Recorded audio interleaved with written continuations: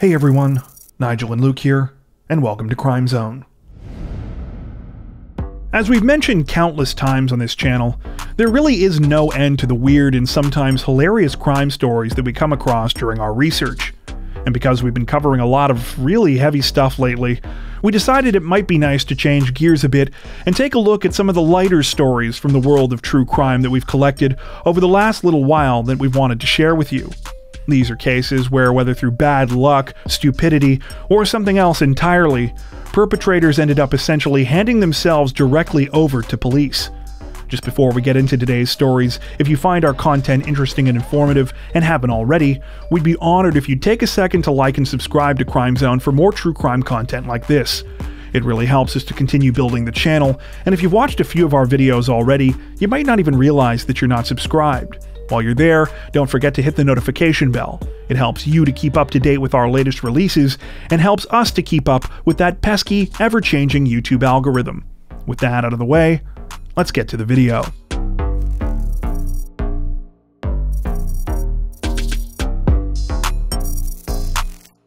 No matter how tired or cliche a saying gets, it always seems like there's at least one person out there that could have benefited from hearing it one more time.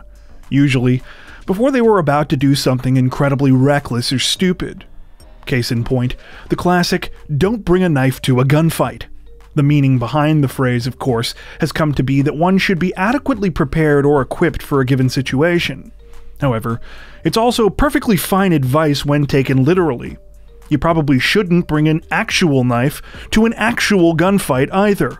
As one Oregon man proved about a decade ago, a baseball bat isn't much more help either.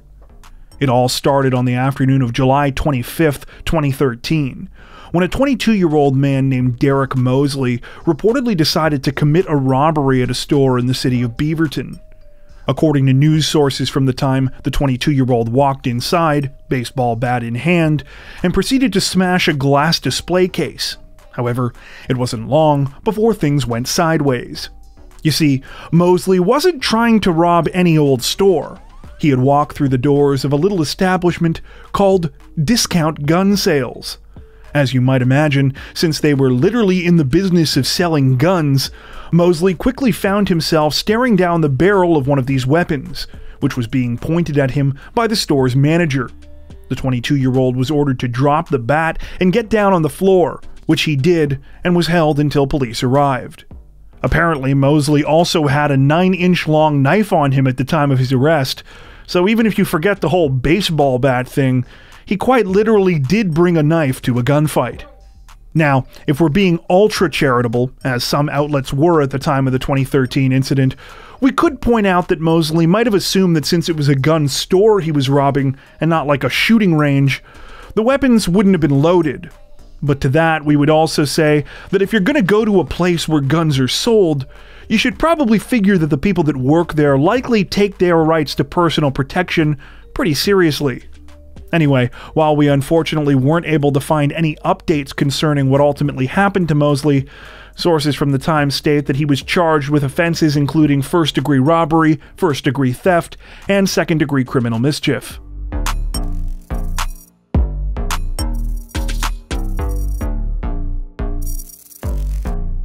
We were initially going to include this next one in last week's Crimes of the Week video, but for obvious reasons, as you'll see, we decided it fit better here instead. On February 24th, 2023, officers at the NYPD's 112 precinct in Queens' Forest Hills neighborhood realized that they had been hit by a vandal. The culprit had slashed a single tire on 4 marked NYPD vehicles and 3 unmarked vehicles at around 7 a.m. that morning. Video surveillance from the area managed to capture images of the suspect, who it was revealed was wearing a brown hat, multicolored jacket, and black pants at the time, and had hopped into a beige SUV before driving off. Naturally, the police department released these images of the unknown suspect and his vehicle, hoping that they might receive assistance from the public. What they didn't expect was to receive assistance from the suspect himself. However, to their surprise, just 2 days later, that's exactly what happened, when a man came in to report that his vehicle had been stolen. The man, later identified as 74-year-old Jose Patino, was wearing a brown hat, multicolored jacket, and black pants. In fact, police quickly realized that these were the exact same brown hat, jacket, and pants that the tire-slashing suspect had been wearing a couple days earlier. Though it's not mentioned in reports, presumably the vehicle he was there to report missing was a beige SUV. According to local media, when asked about the crime, Patino confessed, leading him to be arrested and charged with criminal mischief. Apparently, the 74-year-old had no prior arrests, though that's probably a good thing considering how badly his first alleged attempt at crime went. Currently, police say it's not clear why the elderly man carried out the vandalism.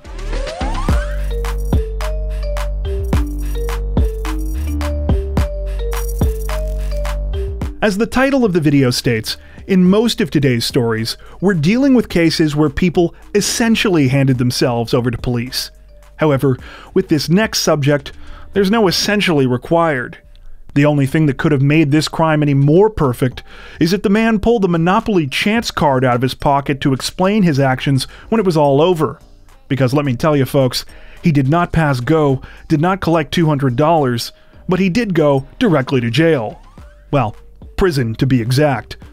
It all started at around 3:30 a.m. on January 15th, 2008, when a resident in the village of Ossining, New York, called to report a suspected crime in progress. The caller said that they had heard a crashing sound coming from the Southside Mini-Mart next to where they lived on Spring Street. Sure enough, when officers arrived at the scene, they discovered a 23-year-old man named Blake Leake, who was in the middle of a burglary. Now, Blake already had quite the rap sheet, having at least 24 prior arrests at the time and being suspected of carrying out at least 4 other burglaries at this same mini-mart. Needless to say, he couldn't really afford to be caught there again, so once police got there, he took off running. It turned out that Blake was fairly quick on his feet, managing to get ahead of the officers who were chasing him. It seemed like luck was on his side once again when 2 of the officers took a nasty fall down an embankment, causing one to hurt their back and another to break their finger. Taking advantage of the extra time afforded to him, it was at this point that the 23-year-old reportedly decided to seek shelter on the grounds of a large building. Unfortunately for Blake, the property he had just trespassed onto was none other than the Sing Sing Correctional Facility, a maximum security state prison. In no time, he was intercepted by one of the facility's guards and placed under arrest. After being taken into custody, Blake was charged with that burglary, plus one that had happened a few days prior in which he had allegedly stolen lottery tickets. It's unclear whether the 23-year-old was ever convicted, though reports mention that he was also suspected in those other mini-mart robberies at the time, so it seems pretty unlikely that he got away scot-free.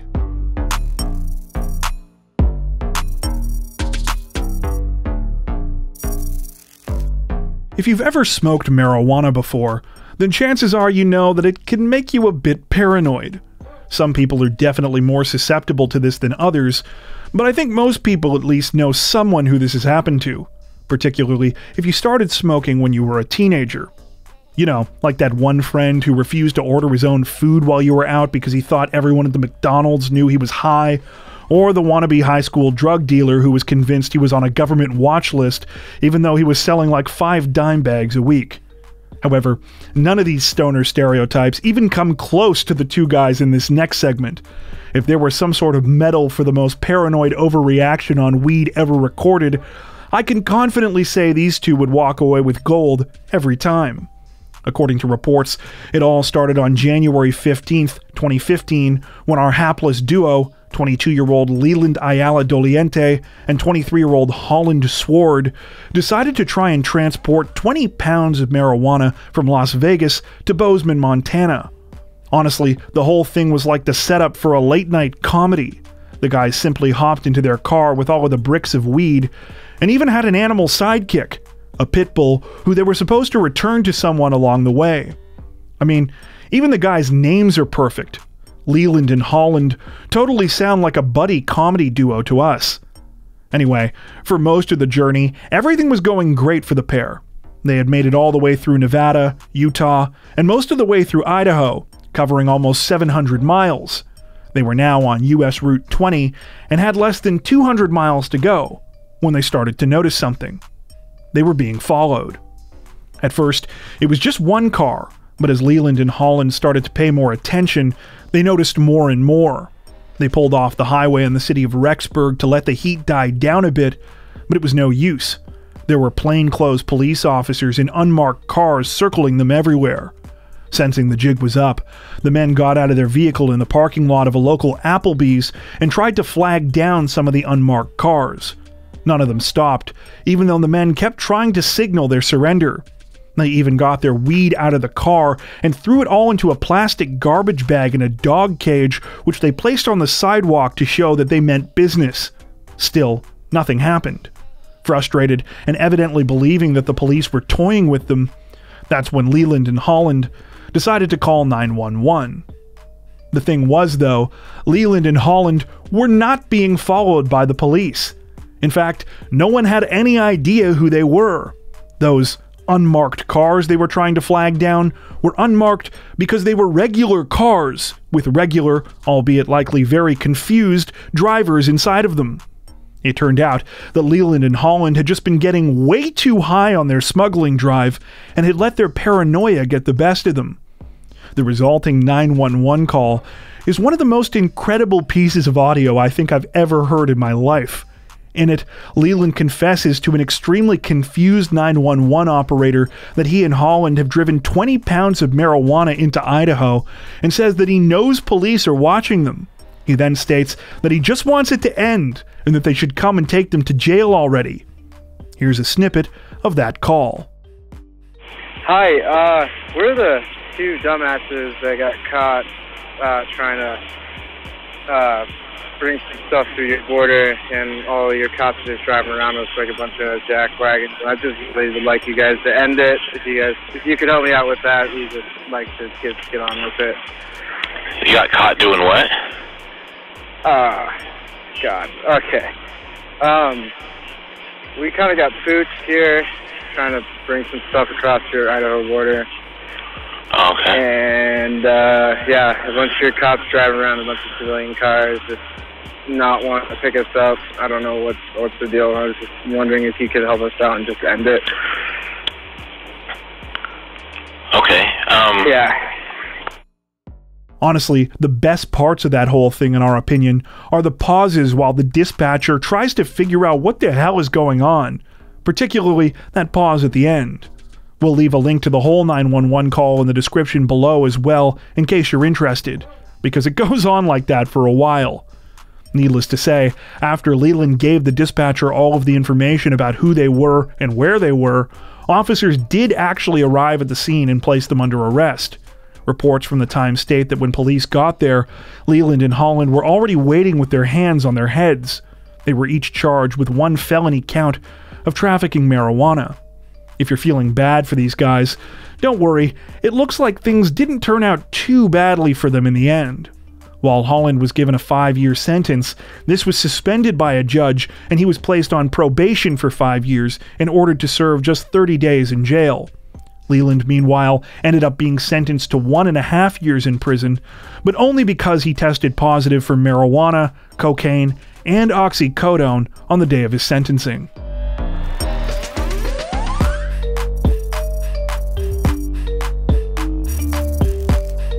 Now, I may be in the minority here, but personally, the threat of violent crime has never put me in much of a romantic mood. Maybe you're different though, like the subject of this next case, who evidently thought that he could 2-for-1 a terrifying robbery into a potential dating opportunity. According to reports, the whole situation unfolded on the night of September 5th, 2009, when a man and woman, Daniel Martinez Batista and Diana Martinez, were walking through the parking lot of their apartment complex in Columbus, Ohio. It's unclear if they were going out or coming home at the time, but what we do know is that at approximately 10:40 p.m., they found themselves face to face with 3 armed male attackers. The men waved a gun in their face and stole Daniel's wallet and Diana's purse before neighbors who were alerted by the commotion threatened the robbers and they ran off. Though this was likely traumatizing enough on its own, The situation took a whole other bizarre turn less than 2 hours later when there was a knock at the victim's apartment door. A man, later identified as 20-year-old Stefan Bennett, was standing there. Diana immediately recognized him as one of the suspects who had just robbed her. Unbelievably, he had come back to ask her out on a date. Thankfully, police were quickly called and the 20-year-old was placed under arrest. While police at the time were quoted as saying that they weren't exactly sure what Stefan was thinking when he came back to the crime scene, I feel like this really doesn't even begin to cut it. Like, in this man's wildest dreams, what did he think was going to happen? Like, was he going to ask her out and she was going to be like, "Oh, yes, please, maybe we can see a movie with some of the money you just f***ing robbed from me. Let me get my coat."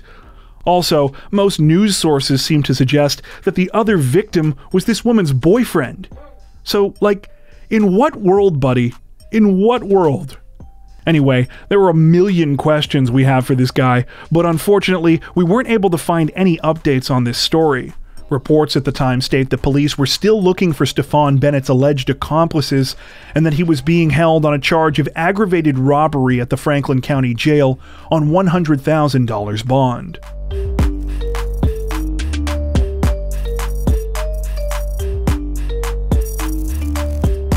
Far be it from me to criticize anyone's choice of tattoos, but it seems like if you're going to put something permanent on your body, you should at least be aware that it has the potential to become an identifying feature, whether desired or not.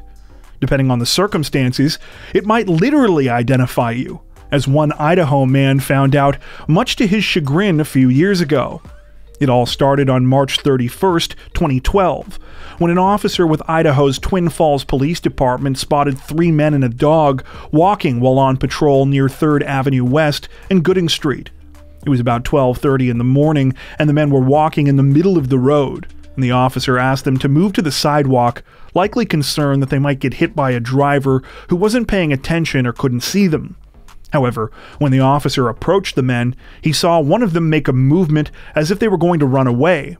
Suspicious of this, the officer asked all 3 of the men to provide identification. 2 members of the group were fine, but when the police officer looked up the 3rd man, who said his name was Emiliano Valesco, he couldn't find any matching records. That's when the officer noticed a clearly visible tattoo on the man's left forearm that read Contreras.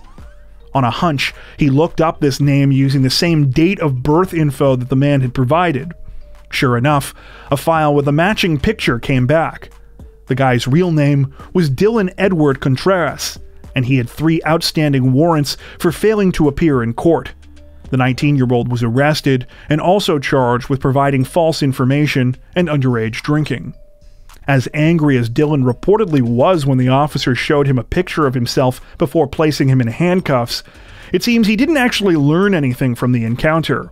Less than 5 months later, he was arrested in connection with a robbery and assault case after a witness was able to identify him, once again because he hadn't bothered to cover up the tattoo giving away his last name. You would think that if he wasn't willing to give up his life of crime, at the very least, he would have invested in a long-sleeve shirt. Whether he would have eventually figured this out or not on his own is unclear, but it seems that either way, he never got that chance. In August of that year, he was arrested for yet another violent incident, for which he was sentenced to life in prison.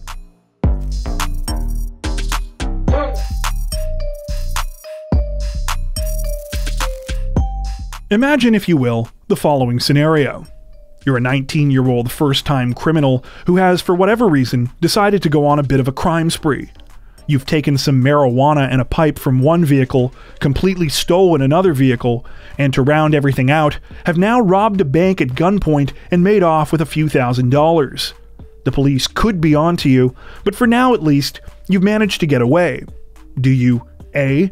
get as far away from the crime scene as possible, hoping that your ill-gotten money and car will help you survive for at least a little while as a fugitive? B. turn yourself in, seeing as you've never done this before, and might be able to use your young age and lack of criminal record to beg for leniency? Or C. go home and film and upload a YouTube video in which you not only brag about committing all of these crimes, but make sure to wave around as much of the evidence as possible on camera? If you answered C, then you might just be the subject of our final story. According to reports, the whole thing started on November 27, 2012, when a then 19-year-old woman named Hannah Sabata walked into the Cornerstone Bank in Waco, Nebraska. After walking up to the front desk armed with a gun and a pillowcase, she proceeded to slip one of the tellers a note. It read, quote, "You are being robbed. No alarms or locks or phones or ink bags. I have a loaded gun. You have 2 minutes." The bank employees did as Hannah demanded, handing over $6,256 in cash before she fled the scene in a stolen Pontiac Grand Am. While images taken of Hannah on the bank's surveillance system were quickly circulated by police, resulting in a number of tips, it turned out that these leads were just icing on the cake for investigators. This was because instead of doing what most bank robbers do, trying to hide the fact that you've committed a crime so that you can actually keep the stolen money, Hannah went directly home to film and upload a YouTube video to brag about the whole thing. The resulting video, which she titled "Chick Bank Robber," details the 19-year-old's crime spree, and can perhaps be best described as nearly 8 uninterrupted minutes of early YouTube cringe. And if you think I'm just being mean, honestly, I invite you to go and take a look for yourself. It's still up to this day. We've included a link in the description below. Let me know if you managed to get all the way through. For everyone else, here's the highlights. Hannah doesn't speak in the video, but instead writes on a series of pieces of paper which she holds up to the camera. The messages appear backwards in the actual footage, but have been supplemented with subtitles after the fact. The whole thing is done over a backing track of songs by the band Green Day, who Hannah also gave a shout out in the description of her video, which reads, quote, "I just stole a car and robbed a bank. Now I'm rich, I can pay off my college financial aid, and tomorrow I'm going for a shopping spree. Bite me, I love Green Day." In the actual messages Hannah holds up, she states among other things, quote, "I told my mom today was the best day of my life. She just thinks I met a new boy. I'm going for a shopping spree. Bite me." During this time, the 19-year-old fans out and waves around a stack of $100 bills, and also holds up keys from what she explains is the stolen car. Another sign reads, quote, "The shiny new car is a Pontiac Grand Am. Of course, I already took the license plates off and threw them out." Unfortunately for Hannah, unlike her crime spree, her shopping spree would never come to pass. She was arrested the day after the bank robbery, still wearing the same clothes that she had been when she committed the crime. Reports from the Times state that all but $30 worth of the stolen money was recovered at the teen's house when she was taken into custody. Several months later, Hannah was given a sentence of 10 to 20 years in prison for the crimes. The most up-to-date sources we could find state that she was eventually released on parole, though it was subsequently revoked, and most recently, she got in trouble for assaulting a prison guard. At the time of this recording, she's still incarcerated. Though this story definitely gets a well-deserved facepalm in our opinion, the one thing we will say in fairness to Hannah is that in addition to her young age, the whole baiting yourself out on social media thing was a lot less common and probably obvious back in 2012 than it is today. If you're a regular viewer of this channel, you'll definitely know that there are still plenty of people getting in trouble for stuff like this, but unlike Hannah, they definitely have less of an excuse these days not to know that it's a dumb idea. Before we wrap up, we'd like to take a minute to thank our amazing supporters over on Patreon. As many of you are aware, our situation on YouTube always seems to be a bit uncertain, but our patrons help to ensure that we can continue to make content like this long term without having to worry as much about what surprises might be thrown our way.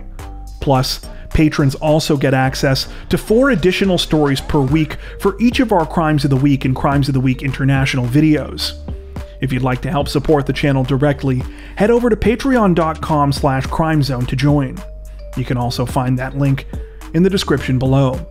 As always, thank you so much for watching, and take care.